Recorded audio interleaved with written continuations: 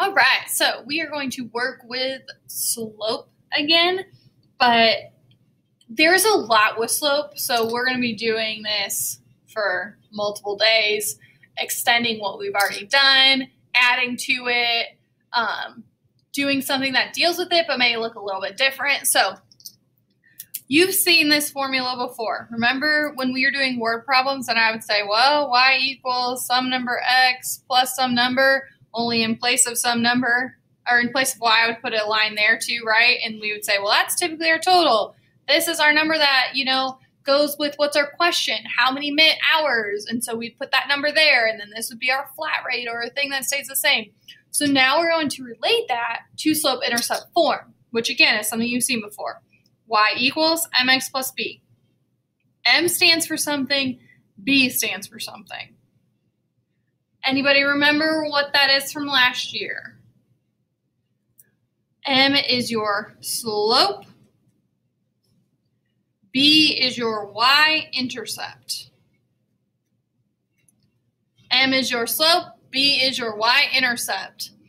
And then, this is something I just found out, the letter we use for slope is a lowercase m because it comes from the French word monter, which means to climb or to rise. Rise over run is slope, isn't it? Fun fact.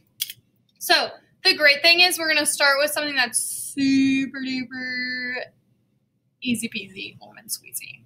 So we're going to start with y-intercept form, picking out m and b. So if you look up here, we're picking out the m and the b. The only thing that you have to remember is to bring the sign with it. Okay? So like in this one, what's the m here?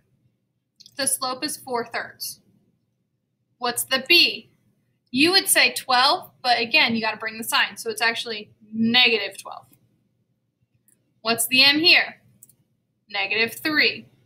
And if you want to make it into a fraction and put 3/1, that's fine. If you want to keep it as -3 because you know if you were to graph it, it would be 3/1, then that's fine as well. And then our b would be -2. What about 3? 15. And our b is 7. Ooh, 4 gets a little bit tricky, doesn't it? Well, do you have any idea what is in between this negative and this x? What number that would be? There's a 1 there. So this would be -1. And do you see a number next to where b should be? No. So that means that it is 0. Okay? So I want you to try and do these on your own. Do these on your own.